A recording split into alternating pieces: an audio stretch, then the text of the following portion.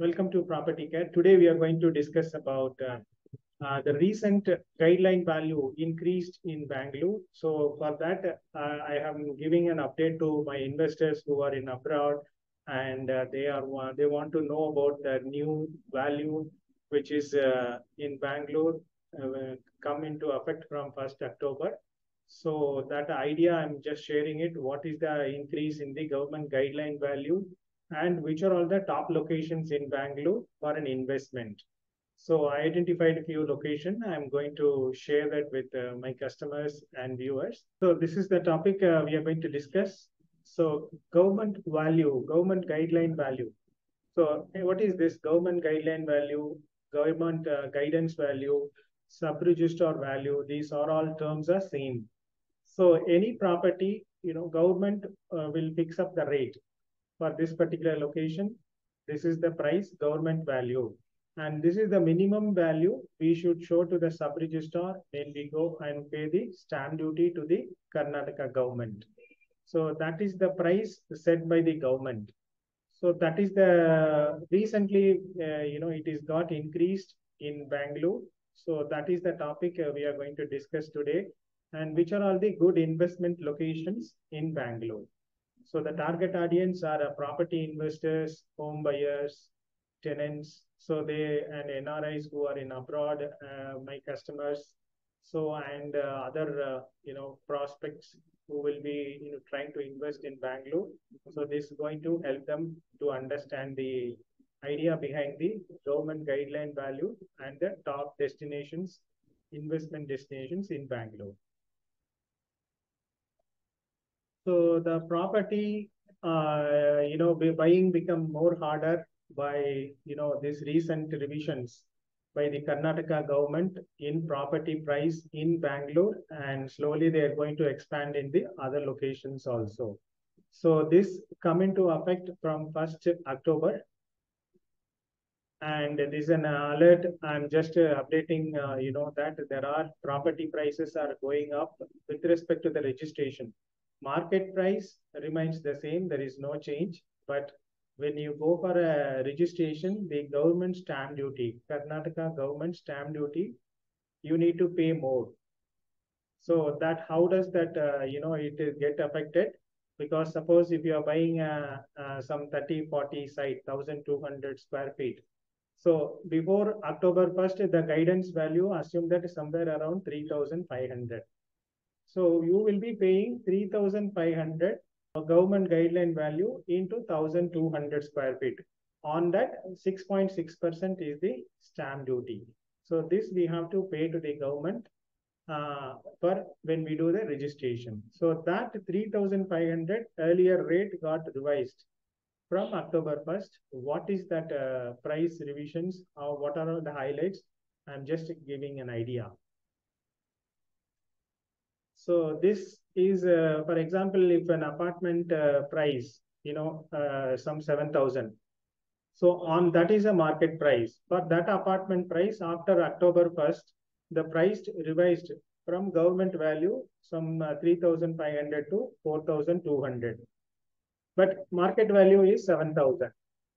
So that revision from government fixing a price for that particular apartment complex is changed. So that is the change. Because of that, your registration cost will go up. Last increase by Karnataka government, it was on 2019, and due to COVID, after that until September 30th, the revision was not done. So after October 1st, the Karnataka government revised the government guideline value to a new price. In the last 4.5 years, around 5 years, there is no revision. So government now considering that revision. So this applies to all type of property categories, and residential, commercial, industrial, agriculture property registrations, all the across the property types, this got increased, and it depends on location to location. So I given another idea about the location price also. We'll see the next slide. This is the recent real estate boom, and the government also want to leverage that boom and try to increase the government guideline value so that the revenue of the Karnataka government will significantly increase. So that is the idea behind the government increasing the price. So the main area of increasing the more guideline value is outskirts. So the Bangalore outskirts, hit hardest. Properties or areas are under VMRDA. So there are certain outskirt areas comes under VMRDA. This is a this is a planning authority who helps to approve certain projects in that outskirt areas of Bangalore. Similarly, BIAAPA, Bangalore International Airport Area Planning Authority. So this is another planning authority who helps, managing the properties or land near to the airport area. For example, in North Bangalore, near Devanahalli, if any projects, this is the authority who approves the project. So this is these areas are hit hard by the government guideline value increase. So how much percentage for a flat increased? So the flat 10 to 15%. It depends on a project to project, it will vary. Some high-end projects little more and some basic amenities apartments lesser. So this is the range 10 to 15% increase in the government guideline value in Bangalore city. And villas also guideline value increased and it is from 10 to 20%. And plots 5 to 20%, mainly for empty plots in a residential layout or even independent plot. So the range is 5 to 20% plot government value increased. And agriculture land, this also significantly more contribution on the outskirts of the Bangalore, which is gone up to 30%. So guideline value remains the same for a female, male, joint owner. There is no rebate or any discount if it is a female registration who is taking the transferring the ownership. There is no such price reduction or stamp duty reduction for a female buyers. This is the central business district. I just identified a few places. Central business district, highest guideline value per square feet. Where and all in central business district, the government guideline value got increased more. The first is the Cunningham Road, more than 29K, and Commercial Street next to that. Then Sadasiv Nagar, which is on the West Bangalore side, and MG Road, Central Business District, and Lavali Road, Jayanagar, Brigade Road, Residency Road, and Indira Nagar. There is a range. So this is the new government guideline value per square feet. When we go for registration, they will consider it. So this is just for giving an idea like what is the increase on the commercial properties in central business district. So on top of that, outskirts slightly lesser than this.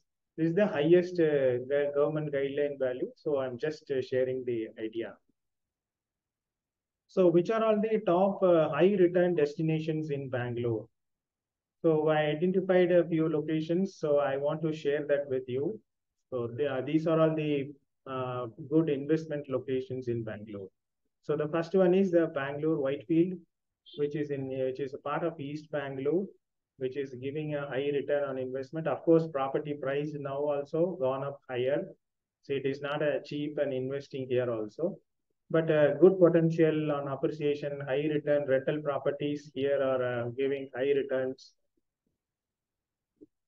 The next one is the Bellandur Outer Ring Road, Marathalli, KR stretch, where a lot of corporate companies are here, so that commutation is close by. So because of that reason, majority of the tenants are looking in this area properties, and more commercial properties also here. The corporate companies like Intel, Accenture, leading corporates, Wells Fargo. So leading corporates, Samsung, in this area. So good potential both commercial and residential properties. Next is the Sarjapur Road, where the big corporates like Wipro and a lot of there is a tech park there also, and commercial space, a lot of commercial shops, residential apartments. So good potential for an investors and appreciation and good rental income also possible in this location. Hebol, Elehanka, Tanishandra, Hennu Road. This is part of the North Bangalore. So this also good high return potential areas, so that investors can look in these areas also and invest, and a good branded projects and commercial branded ones will go good investment, and residential like a good Brigade, Concord, so Salapuria, Purva, these kind of projects are really good, and good appreciation potential for those properties. Devnali airport area is the now very hot market, and a lot of people are moving there and a lot of developments happening. So going forward, that airport road stretch will give a good significant improvement. Companies are coming closer to the airport. So this also good investment destination. If anybody interested, these locations also good. If you need any help on investing in these areas, please feel free to contact us, and we do property management mainly for traveling guys who are not here, and their properties are here in South Bangalore. So we are taking care of their property till they come back. So if they go for 5 years on-site project, and we will help them to take care of that property 5 years here. So mainly we look for properties like flat, villa, vacant site management. In case if they need any help on plot also, we do it. So this is an investment. I have some tie-up with the developers, and they are approaching me to sell their plots. I can help on that area also. Then HSR, all the sectors. This is more on the South Bangalore side. This also good investment destination. Of course, the price here also very higher, but a good potential on properties appreciation, and good developed. It's almost developed, not a developing area. So good commercial area also. So a lot of demand here also for residential unit, because the corporates are close by the outer ring road. So this location is a central. So that's why the demand is higher. And Hosur Road stretch, electronic city, now the new metro going on. So I hope this year end or early next year, they will operate the metro train on this road, Hosur main road, till the Attipalli to Banshankari. So this stretch, is going to increase a lot in another 1 year time. So there is a good opportunity for investors to invest and get the appreciation. In Banarkata Road, metro stretch, there also there is some metro work going on. So another 1 year max, that also will operate, and that area also going to increase. Then Banshankari metro stretch from BTM to Banshankari, and there also there is some good amount of commercial activity going on, and good potential for rental also, even flats, residential units also. Kanakpura Road is also another developing area. The lot of the colleges and schools are there, and good potential. Corporates not yet come, but other than that, slowly increasing. If some corporates coming there also, then it is a good investment option. Otherwise, compared to the east, Kanakpura Road is slightly lower on the appreciation potential. But a lot of farmland, managed farmland projects are coming. So that also not a bad investment location. So this is what we do, property management for NRIs, OCIs, so remote owners who have properties in South Bangalore. We are managing their property. So this is self-explanatory, easily can understand. And this book I am writing mainly for remote owners who want to invest in India. what are all things they need to take care. So that is the idea I'm giving in this book. So thank you for watching. I hope this will help you to give an idea about government guideline value, recent revision, and the top investment destinations in Bangalore. I hope this will help you. If you like it, please give thumbs up and subscribe and click the bell icon and share with your friends and relatives so that they also can understand and get some value added information from this. Thank you. Bye bye.